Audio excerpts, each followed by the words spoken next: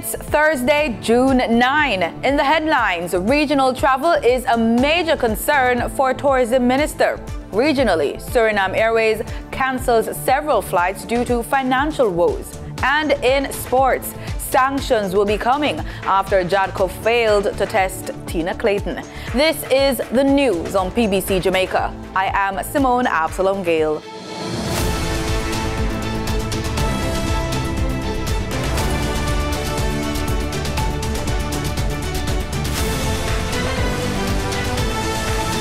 Multi-destination tourism is high on the agenda for Minister of Tourism Edmund Bartlett. He made the revelation in the upcoming episode of PBCJ Presents. Mr. Bartlett says Jamaica is driving the conversation on this matter. He says it's time for more collaboration between Caribbean countries. He notes that transportation is at the heart of this. So access across borders is critical. So first thing we need to do is to fix that issue of regional transportation to enable air services and also maritime services so we can move people and traffic and goods and services. Mr. Bartlett says governments have to look at the access between countries and see how they can make it easier for regional citizens. We need to look at the protocols that determine movement. Border control issues, visas, how do we deal with the issue, for example, of creating a central area where pre-clearance, for example, takes place, so that a flight comes into Jamaica and everybody is cleared, customs, immigration, so it becomes domestic to Trinidad, Barbados. When quizzed about the cost of travel regionally, Mr. Bartlett had this to say. Once we fix the transportation issues, then the cost will be fixed, because now we will have volume and the critical mass will enable contribution from everybody to be less. So we will end up with lower rates all around with more people contributing to cover the costs. And that's an important consideration, but it has political implications and value. And I think that if CARICOM were to mean anything to the region, it must be a vehicle for fixing that access problem. Our online checks revealed that a flight to Barbados from Jamaica costs $809 while using the same dates for a flight to New York is $689. To find out more about Jamaica's tourism product, watch this week's episode of PBCJ Presents on Friday at 8 p.m. on our social media channels. Minister of Culture, Gender, Entertainment and Sport, Olivia Grange, says her team remains committed to supporting Jamaicans who are within their sector. Giving an update to members in the House of Representatives on Wednesday, Minister Grange says her latest move is a partnership with the Ministry of Labour and Social Security to create a trust fund for sports, culture and entertainment practitioners. I will also be engaging the Administrator General and the Minister of Justice to see how we can establish a trust fund similar to what we have done for the Coral Gardens, the survivors of the Coral Gardens incident. And I am engaging in discussion with the Ministry of Social Security to get funds to top up the 20 million that I've identified to provide funds for these persons who have served Jamaica and who are now having difficulty. Minister Grange says she will be establishing a committee to oversee this venture. She says it will include athletics legend Mike Fennell and former Olympian Juliet Cuthbert-Flynn. The minister says further information will be available when the fund is launched. According to Minister Grange, her ministry has provided over $406 million in grants in the last fiscal year. Also included assistance to retired and active athletes and sports personnel in the amount of $11 million from the Welfare Fund through the Sports Development Foundation. The Caribbean Community Climate Change Center says climate change represents the greatest health threat to Jamaica, the region, and the world. And according to Executive Director Dr. Colin Young, millions are vulnerable to the effects of climate change. His comments came during a youth leaders forum organized by the Caribbean Development Bank titled Caribbean Youth for Innovation and Resilience. It was further revealed that 5Cs is working with Trinidad and Tobago and the Bahamas to implement a Green Climate Fund project aimed at developing climate-resilient health systems. In the Bahamas and similarly in Trinidad and Tobago. So, for example, in the Bahamas, one of the deliverables from that project is going to be an electronic public health surveillance system that will improve the efficient monitoring and management of health issues amplified by climate change, because we will hear about some of these in a bit in terms of the incidence of cholera, the incidence of dengue, incidence of malaria that tend to accompany the floods that are increasing in both frequency and intensity. And similarly, as it relates to the disasters and early warning systems that will help our policymakers to be able to better adapt to the effects of climate change. Dr. Young re-emphasized that the Caribbean is one of the most vulnerable regions, and given the projections, expectations are that things will get worse. The frequency and intensity of floods, of droughts, of powerful Category 4 and 5 hurricanes are going to increase. And not just sequentially. What is happening now is that these hazards are happening in parallel. They're happening at the same time. And so it's stressing our health systems, our ability to cope on the mental health side, on the physical side.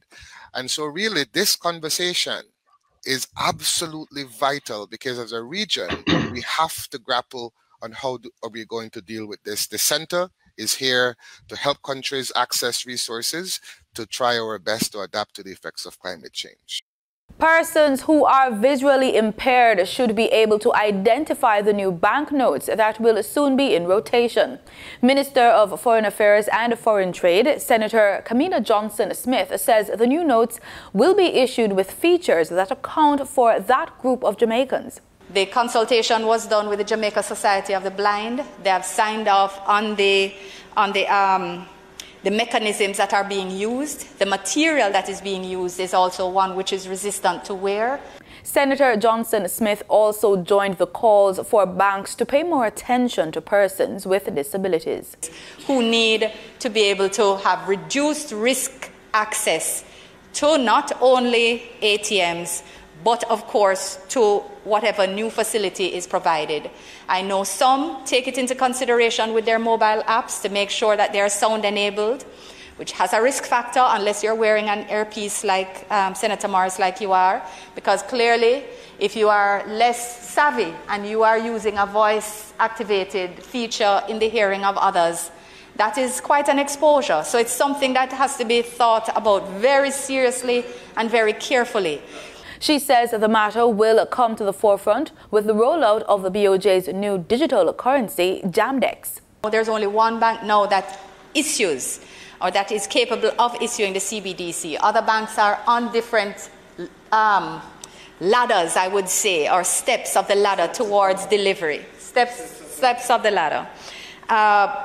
And we do hope that they are listening today and that they too will take good note. That when we speak about financial inclusion, it should not only be an economic denomination.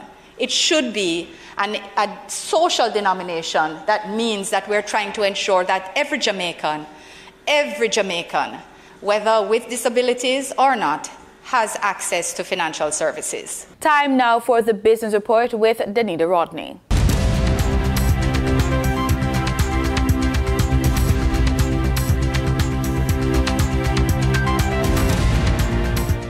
According to the latest reports from Petrojam, motorists should see an increase at the pumps in gasoline and diesel prices effective Thursday, June 9. With a $4.50 increase, 87 and 90 octane gasoline will be sold for $215.89 and $220.91 per liter respectively. Automotive diesel fuel will be sold for $218.51 per liter. Continue with the $4.50 increase, ultra-low sulfur diesel will be sold for $221.25 per liter, and kerosene will be sold for $192.20 per liter.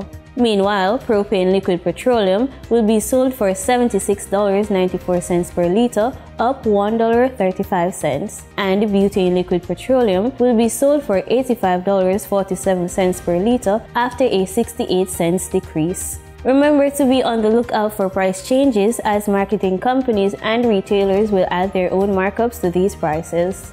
The Bank of Jamaica says it has engaged with various players in the commercial banking sector in an effort to reduce technology-based frauds such as smishing, vishing, and phishing. The engagement comes as a response to the recent attack on customers of the National Commercial Bank, which resulted in a significant loss of approximately $18 million. The BOJ is advising banks and other licensees under the Banking Services Act (BSA) to implement the necessary mechanisms and controls to protect and mitigate against cyber attacks and other fraudulent activities. They are also encouraging the banks to increase their vigilance and be proactive in educating the public on ways to protect themselves and their money. Members of the public are being reminded to call their banks to verify any authentication of any communication before revealing sensitive information. Now for your market updates. In foreign exchange trading for Wednesday, June 8th, the US dollar sold for an average of $154.89. The Canadian dollar ended trading at $124.41. The pound sterling traded for $196.19, and the euro sold for an average of $167.99. The following reflects the movement of the JSE indices in Wednesday's trading session. The JSE index advanced by 4,026 points to close at over 300,000 units. The junior market index declined by 32 points to close at over 4,000 units. The combined market index advanced by 828 points to close at over 300,000 units, and the All Jamaican Composite Index advanced by 4,841 points to close at over 400,000 units. Overall market activity resulted from trading in 103 stocks, of which 47 advanced, 39 declined, and 17 traded firm. Stocks advanced for Access Financial Services Limited, Berger Paints Jamaica Limited, and Cargo Handlers Limited. Stocks declined for 1834 Investments Limited, Barita Investments Limited, and Blue Power Group Limited. Trading firm were 138 Student Living Jamaica Limited, AMG Packaging and Paper Company Limited, and First Rock Capital Holdings Limited USD. The following companies represent the overall volume leaders. Productive Business Solutions Limited 9.75% cumulative redeemable with over 3 million units. Elite Diagnostic Limited and JMMB Group Limited 7.35% cumulative redeemable preference shares with over 2 million units. In regional stocks, in Trinidad and Tobago, Clico Investment Fund was the volume leader with over 4,000 shares, followed by Calypso Macro Index Fund with 268 shares. On the Barbados Stock Exchange, Government of Barbados Bond Series B was the sole security trading over 193,000 shares. According to a report from the World Bank, global growth is expected to slump from 5.7% in 2021 to 2.9% in 2022, significantly lower than 4.1% anticipated in January. Director of the World Bank's Prospect Group, Ian Kose, has warned of the risk of the 1970s-style stagflation persisting in coming years amid soaring commodity prices and low growth. Stagflation is a concept that basically describes you have high inflation and weak growth. It is a toxic mix. For economists, it is the type of problem difficult to overcome. Now, you need to, of course, find a way to increase supply so you reduce price pressures, or to reduce demand, again to reduce price pressures. But both of them, of course, have its own challenges. Most people think about stagflation as a problem specific to the US.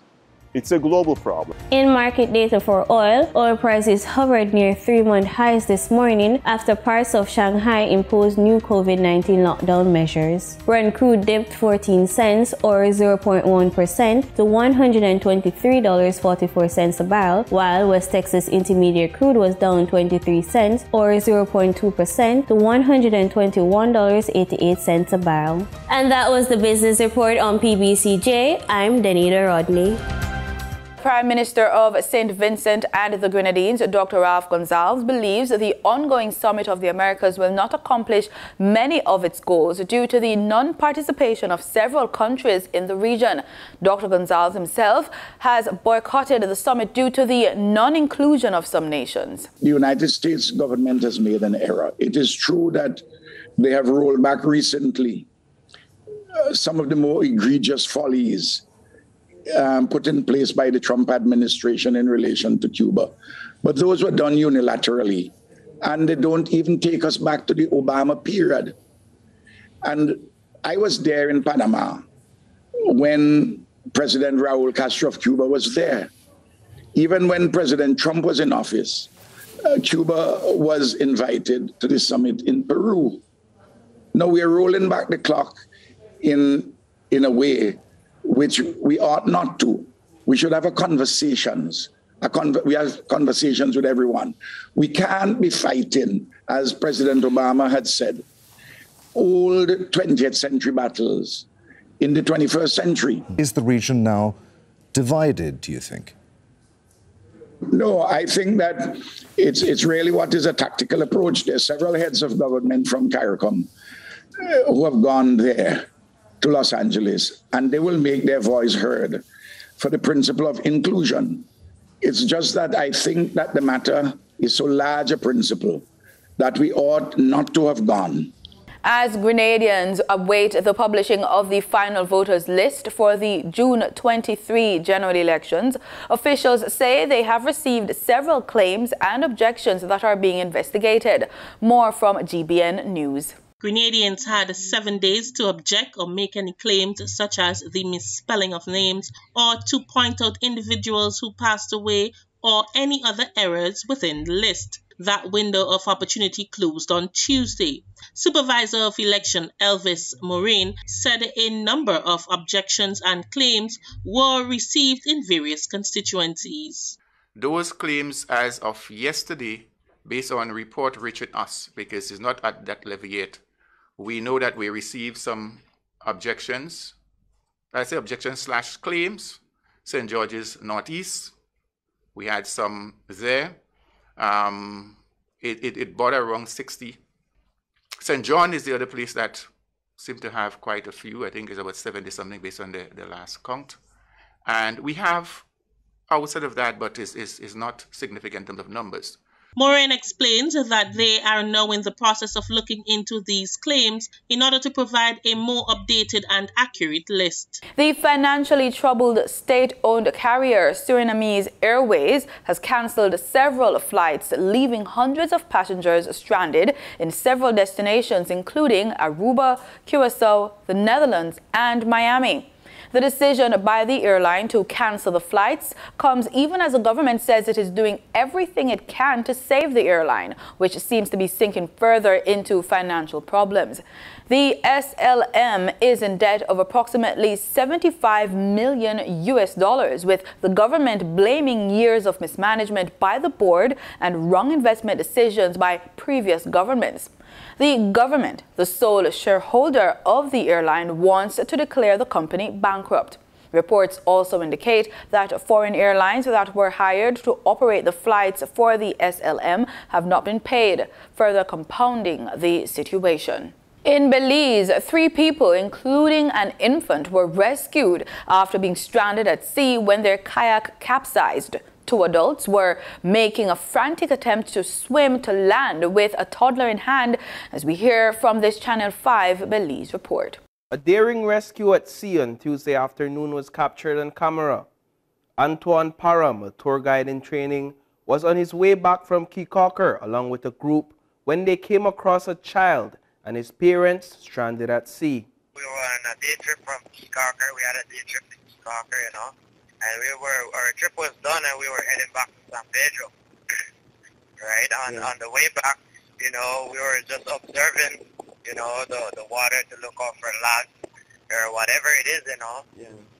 Then from afar, I get to notice about from 500 yards away, we get to see some floating object, So we thought it was like a big lag that we could haul it out of the water and something. But as we get closer, we observed that it was, it was actually human. The parents and their infant were attempting to get to a nearby island from Kikoker in a kayak. The vessel capsized several miles away from shore. The family attempted to swim back to where they left while the child was being carried by his father. The lady told us that her baby, to go and save her baby, so that's when we looked over to the right and we saw the man and the baby, and that's when we went over and rendered aid to them. Further afield, the European Union's agreed to provisional plans to institute a universal charger connector for smartphones, the USB-C. The EU says that the requirement is an effort to reduce electronic waste as well as make life cheaper and simpler for Europeans. Apple, whose devices primarily use its custom-made Lightning connector, has fiercely opposed the idea. Al Jazeera's Natasha Butler reports from Paris. With so many small electronic devices on the market, there's a constant demand for chargers. Shops like this one in Paris sell the 3 models that are available in the European Union, but soon they'll only need to sell 1, because under new EU rules, manufacturers will have to produce the same standard charger. It's a very good idea. If something works, then it's better for us. We're here to sell. The new legislation means that across the European Union, phone chargers and small electronic devices will all have to use the USB-C connector. That means that the micro USB and the Lightning become obsolete. US tech giant Apple had fiercely opposed the idea of a standard charger. The company's devices mainly use its custom-made Lightning connector. Apple said that a universal charger would stifle innovation and create waste, as people would be forced to discard cables. But the EU says that the measure is aimed at reducing waste. In sports, Olympic double sprint champion Elaine Thompson-Herah is one of 10 Jamaicans who will line up at the Rome Diamond League meet today. Thompson-Herah will be on the line in the 200 meters and is joined by her Olympic relay gold medal winning teammate Sharika Jackson. Olympic bronze medalist Megan Tapper is joined by Brittany Anderson and Danielle Williams in the 100-meter hurdles. Genevieve Russell and world champs bronze medalist Rochelle Clayton will compete in the 400-meter hurdles. Christopher Taylor lines up in the 400 meters, while Nigel Ellis takes on 5 Americans in the 100 meters. Natoya Gould will look to improve her time in the 800 meters race. There must be consequences. That was the word from Portfolio Minister of Sport, Olivia Grange, as she made her presentation in the sectorial debate on Wednesday inside Gordon House. More from Carla Thomas Hewitt. While giving the Jamaica Anti-Doping Commission, JADCO, kudos for its recent strides in anti-doping practices and adherence, she said the agency let down the nation. JADCO's recent action or inaction has cost the country a world record. I was there at National Stadium at the Carifta Games during Easter when the talented young athletes Serena Cole, Tina Clayton, Brianna Liston, and Tia Clayton won the under 20 by 100 meters relay in the astonishing time of 42.58 seconds. This was an impressive movement on the world record of 42.95 seconds that the Clayton sisters, Serena and Kerika, had set in August last year in Kenya. It was the first world record that I have ever witnessed on home soil. Yes. And the fact that it will not be recorded as such is truly disappointing. Minister Grange further outlined the rules governing a broken world record. The World Athletics Competition rules say an athlete must submit to doping control immediately after the end of the event, where the athlete has broken or equaled a world record. The rules further require that in the case of a relay world record, all members of the team must be tested. She shared the findings of the international investigation provided by the chairman, which led to Tina Clayton, one of the 4 runners, not being tested. The failure to test one member of the relay team was because of an apparent existing best practice at JATCO not to test an athlete twice within 24 hours in competition.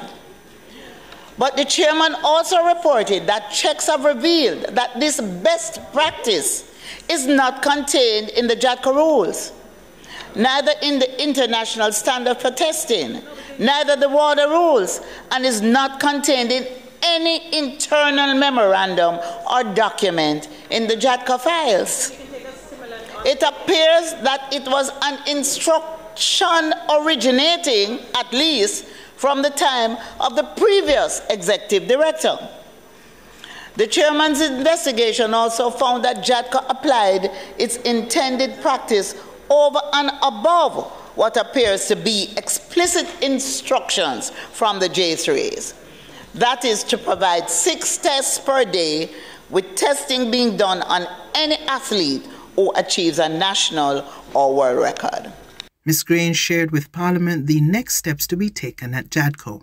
A disciplinary subcommittee of the JATCO board is being established to take the appropriate action in this matter, and there must be sanctions.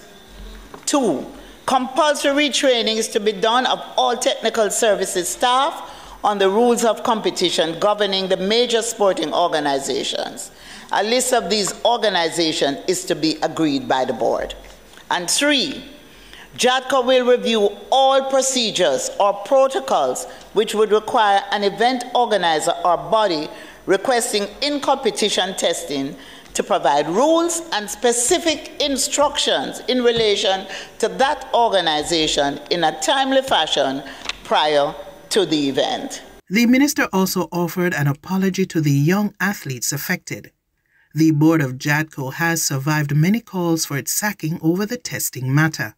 The previous under-20 world record of 42.94 still belongs to Jamaica, set by the team of Cole, Tina, Tia, and Carissa Hill, which was set last year at the World Under-20 Championships in Nairobi, Kenya.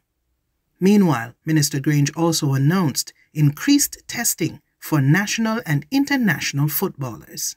JATCO is now a part of the CONCACAF project and will increase testing of national and international footballers. Additionally, JATCO will increase testing of athletes who qualify for the various disciplines at the upcoming Athletics World Championships and the Commonwealth Games. Shy Hope's 12 one-day international century and second in 4 innings went in vain as West Indies lost the first one-day international against Pakistan by 5 wickets on Wednesday.